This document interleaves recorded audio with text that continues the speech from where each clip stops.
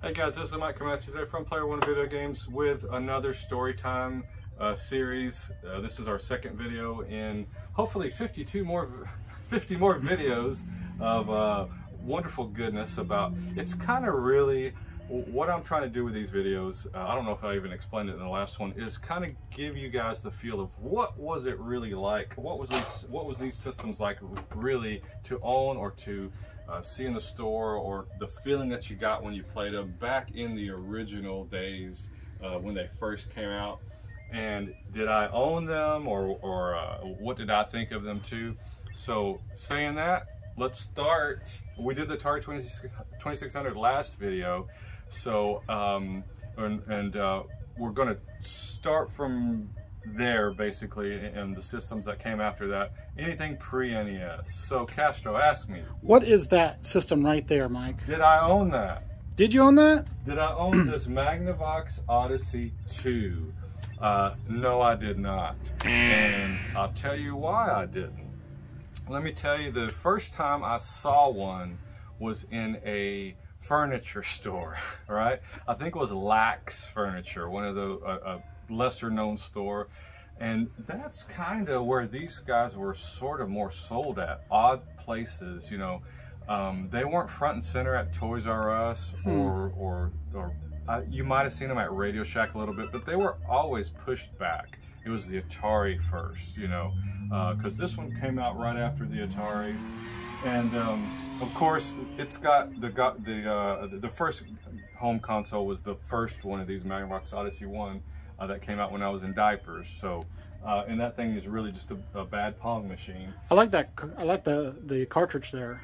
Oh, yeah, look at that. This is a neat cartridge. It's got the handle on it and everything. So the first time I played this was in a Lax Furniture store, and what did I think of it?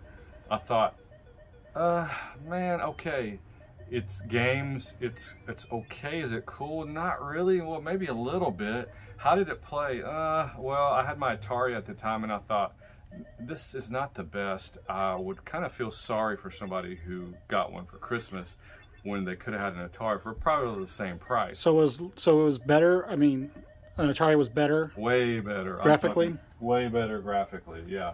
The only claim to fame on it was, of course, pickaxe speed, because it was not even. I don't even know how they got stopped from producing that game, because it was supposed to be a Pac-Man clone, but to me, it wasn't even close to Pac-Man. Have you played that one? I have not. Well, I mean, it is very Pac-Man-like, but it's not.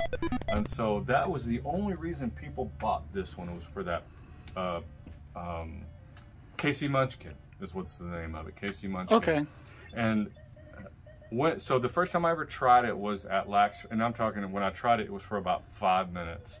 The first time I really tried it for a long time, my best friend who lived right next door to me, who was not a game player, wasn't into electronics at all, his parents went away for the weekend. We were about 12 or 13. And so he had all his presents under the Christmas tree already. It was about 3 or 4 days before Christmas, and there they all sat, just looking, scrumptious, his gifts. So he said, Mike, let's open my gifts and see what I got. I said, okay. So we carefully opened them, and one of them was a TI something calculator, and another one was the Magnavox Odyssey 2. So we hooked it up. I was excited. I was like, oh man, all right, let's try it out. So he did not have Casey Munchkin. He had, I think it was Pickaxe Pete, and a racing game, a football game, a couple games on there. And when we played it, I was just so underwhelmed. I was kind of ready to stop playing and never play it again. That's how I felt, you know, with about this Magnavox Odyssey 2 at the time. Because, all right, sorry about that. So we're back, and so I don't know where we left off exactly, but so we opened it, we played it, and I thought, man, I'm ready never to play it again. So that was kind of the feel of this system. It was incomplete a little bit. It felt just not made for gaming. I think they try to do you know, since it had the keyboard on it, they try to make it a little bit more of an education machine a little bit. And it wasn't horrible by any means, but when you had the Atari and the Intellivision was out, you're like, you're kicking this thing to the curb. I never wanted to play it again. So the Intellivision, tell us about the Intellivision, Mike. Totally different story. How was your experience with the Intellivision? It was 1981, and luckily the apartment complex I lived in had a Kmart within walking distance. Kmart, again, Kmart was way bigger than Walmart before, you know, during that time. And every Kmart had, not everyone maybe, but this one had an Atari hooked up, 2600, and an Intellivision hooked up. And when I got my Atari, the Intellivision wasn't out yet. It came out right after, and I remember seeing baseball on the TV at Kmart, and I started foaming at the mouth. I went, oh my God, how in the world am I going to get my hands on one of these? And my gears were going in my mind, how can I get one of these? I can't believe we even have an Atari. We can barely afford that one system. So my dreams got squashed very quickly. I could not formulate in my brain how I could ever get one of these. Mm-hmm. So what did I do? I went to Kmart every day, and played. They had auto racing, they had baseball, they had football up there, and I would just rotate those games. They had a little push button, and I would play these games as long as I could. I loved it. I'm talking way better than the Atari 2600. That Running Man, you know, every sport title, and I love sport games always growing up. The baseball was just amazing on this controller because you had all the positions on the baseball. You hit it, you know, catcher, pitcher, first baseman, second baseman. How was this controller overall though? It was pretty crappy. It was a horrible controller. We'll talk about, there are worse controllers, but this sucker sucked. And the Atari joystick was way better. So I never owned one of these when they came out. So I just went to Kmart every day and played it. And luckily, about a year later, my best friend now, when I met him, he actually had one. He was not a game player either. So, and he had Dungeons and Dragons, and my God, I was into the board game Dungeons and Dragons at the time. I had that first red box set that ever came out, and so I'd make my own maps. And so when he had that D&D, I spent the night at his house and I played it. I played it all night, and I kind of ignored him a little bit. You know, I said, "Come on, let's play D&D." He was like, "Nah, it's all right." And so this one right here to me was twice as good as an Atari 2600 at the time. But why didn't it beat out the Atari? Two things. There was $100 more. It was almost double the price of an Atari 2600. Sheesh. And it didn't have as many arcade big titles like Centipede at the time. They did eventually come out slow. The Donkey Kong was decent on it. Is that what we're watching right now, or is that Colecovision? That is the Colecovision. Colecovision. All right, we'll talk about that in a minute. So the Intellivision, I never got to own one until, I didn't own mine until, I have owned all of these later, but it wasn't until eBay came out when I think I finally got one of these. So you were the bridesmaid, never the bride of the Intellivision. That's right. So I loved it though. I love this one. It was an amazing system. And so the 5200, did I ever see it in stores? Not really. This system came and went so quickly. It's so big. You know what? It is gigantic, but to me, it looks like a spaceship would look in 1983 or something. You know, that's wedgy. I really like the look of this thing, but you're right. It is gigantic. Why did it fail? Partially, like we said in the last video, it was mainly old arcade ports. But I remember at my other friend's house who had one, trying it, hooking it up, and I said, this controller is really cool. It looks like a stick shift on a car with a boot on it, you know. Mm-hmm. I said, man, and you know, it's the buttons are mushy, it's nice, it's got a number pad, the joystick feels great, right? Supposedly the first analog joystick. So the first game I ever tried was Pac-Man, and I kept dying instantly. I was like, what is going on? Well, this joystick does not center back quickly. Ugh. So when you're playing Pac-Man, you know, you just let it go. When you're playing, you just let it go and up and down, and you hit it before. So you had to get that right in the center, and because it's more analog, so you couldn't get this thing in the center. That's more handwork for you. And it was impossible to play Pac-Man or Miss Pac-Man with this. You know, like Centipede was a little bit better than the Atari maybe, but still saying all that, nobody wanted to play those ports. And this thing to me came and went so fast. Like, it was barely on the map for a year. So it's just better just to keep with your 2600 that you already had at home? Keep your 2600. Don't waste your money on this. But I think if Activision, here's my opinion, if Atari wasn't so crappy to Activision and David Crane and those guys, if Activision would have truly made a lot of games for this one, brand new IPs and not just Pitfall 2 or something like that, or River Raid 2 or whatever, I think it could have made it. I really do, because the powerhouse at the time, the Neo Geo of its time, of this era, was the Colecovision. And the reason I said Colecovision earlier is because when I first opened the shop 13 years ago, I remember when one of the first customers came in, he says, "What is that, a Colecovision? I've never seen that before." And I just died laughing on the inside. So what's your first? My first experience with a Colecovision was a commercial on TV. And of course it was playing Donkey Kong. And at the time it had the closest arcade port. It had the closest arcade port of Donkey Kong you could get at home. And so, but I saw the commercial and I went, oh, my mind was blown. But it was $300 brand new in 1982. Oh my goodness. So that, in 83 money, might as well have been $1 million. It could have been $1 million. It didn't matter. 300 was the same as $1 million. So this is the PlayStation 5 of 83. I would call it more the Neo Geo. The Neo Geo? Okay. 83. It was on a different planet almost. The games were just so close to the arcade. In this, at least, you know, these joysticks, I mean, these look kind of similar, but at least this one's centered back, so it was more playable. It was still a little hard to play this thing, but saying that, okay, no, I never owned one when it came out. And actually, 100% honesty, I never even saw one. Wow. I never even saw one until probably the late 80s, somewhere at probably a garage sale or something. It was because the reason you didn't see these is because it came out the year everything crashed. Gotcha. Right? So so let's talk about the crash real quick. All right.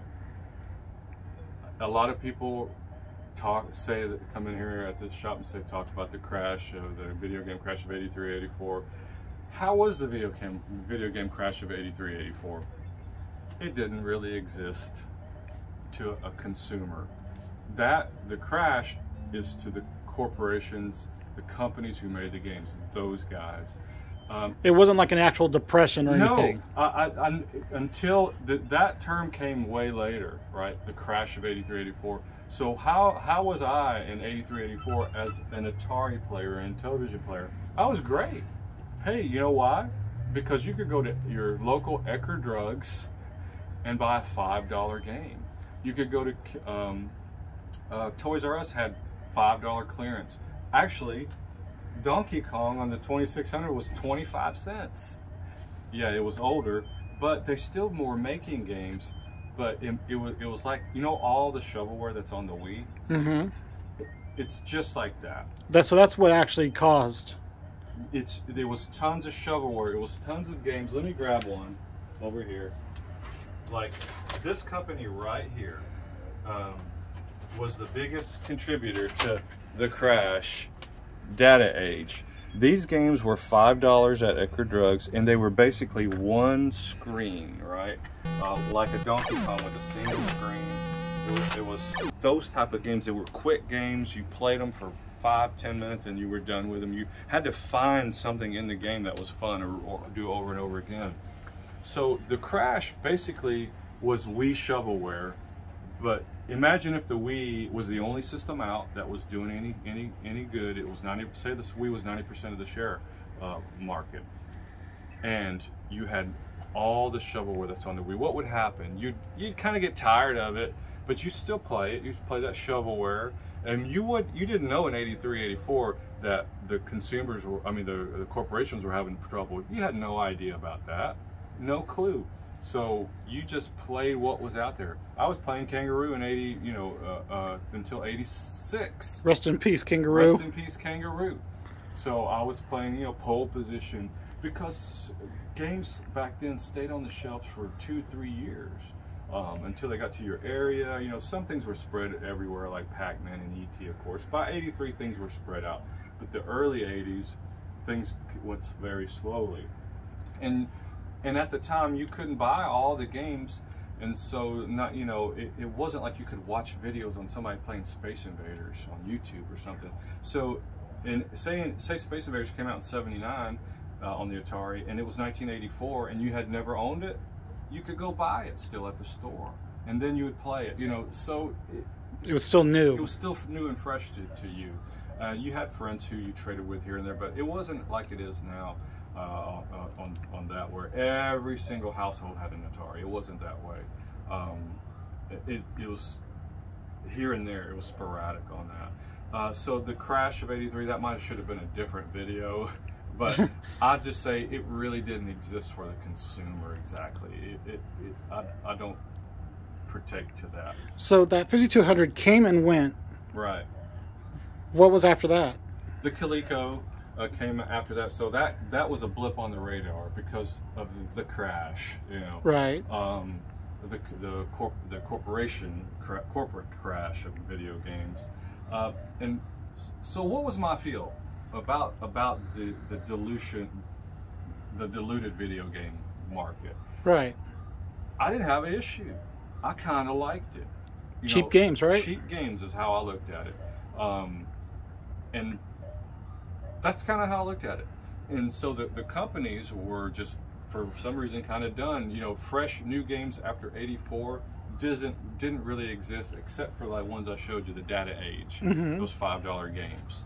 I don't remember too many Atari games, and it was, you know, by then you had to go buy it at Radio Shack, things like that. I'm getting long-winded on this, so enough of the crash. Let's move on. 7800, right? The 7800 officially came out in what, '83, or they made it in '83? But you didn't see it in '83. The first time I saw a 7800 was when the NES came out. Right, because they actually shelved it. Yeah, and so the 7800, you would that Christmas, and it wasn't even the very first Christmas when the NES hit hard. That in '85, the New York launch, which I don't count. It wasn't until a year later. And then this one came out at the same, in Christmas of '86. I remember walking into KB Toys, all right? Walking into KB Toys and seeing this one and seeing an Atari, seeing an NES next to it and going, what poor soul is going to get this sucker for Christmas, right? I felt bad. That's how I felt. I said, oh no, somebody's going to have a 7800 under their tree and they're wanting an NES. Oh no. And I'm going, oh no. And the worst thing about it, even worse than that, in '87, the next Christmas, the Atari Junior, I remember seeing it for like 39 bucks, right? So they tried to bring the Atari 2600 back, and I was in KB Toys and looking at the NES games, and it was Christmas time, and a couple of grandparents went, oh look, wouldn't Junior just love this Atari 2600 Junior? Let's get it for him. Because all they knew was Atari. All they knew was that. So they got their poor grandson an Atari 2600 Junior for Christmas that year, when the NES was sitting there just, you know, waiting to be played. And his friends are playing Mario, and he is playing E.T. E.T. Although, you know, like my experience with the 7800, I didn't get one of these till probably eBay came out. And then actually the games are pretty solid on it. You know, Asteroids is a great translation, but once again, old arcade ports again. So, you know, you knew that Atari was just dead. Even when the Lynx came out, or the Jaguar came out way later. So this sucker killed, you know, the Atari.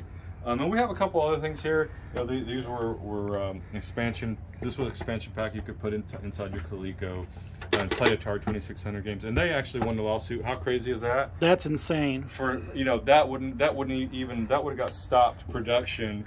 You know, the second it hit the shelves, it never saw, you know, the light of day now. Right. Did you ever use one of those? No, I never saw one of these in person back Really? then. No, never did. Now, I've seen one of these, and they had these hooked up in the store, the Intellivoice, hooked up to your Intellivision. It was the first time you could hear voices on a video game with a B-52 bomber. Do you remember that?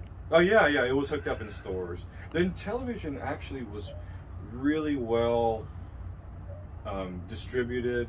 If you saw an Atari, you were going to see an Intellivision. Okay. In the store. Was it just because it was made by Mattel, so they had like their foot in the door? You're probably right. And they had a lot of commercials out. They spent a lot of money, and it was a better system than the 5200. You know, I was watching. This is the last thing, guys, and we'll head out.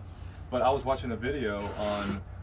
If you think about this, in 1977 to 81, what systems were there that came out?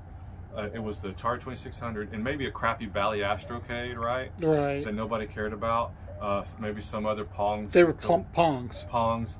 But there was no other cartridge system until 81 with the Intellivision. So there was a 4-year gap there, right? And why? I just watched the video. It was so cool. What's his name? The godfather of Atari?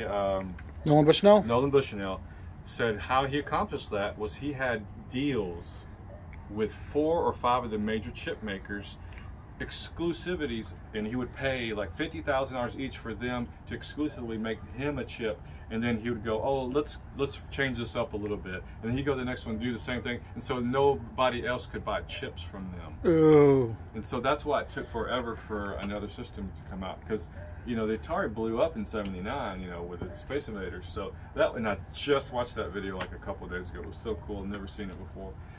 So saying that, hey guys, we have all these game systems and games for them in stock. You know, I know this is pre-NES. Yeah, we do have adapters to hook them up to your modern TV, and they actually look great. The 2600 looks amazing on a flat screen, no matter how big you blow it up, just because of the way it's made. But there are some good games on these systems that you can play. So saying that, hey, come on down to Play One, check these out. It'll be a great time.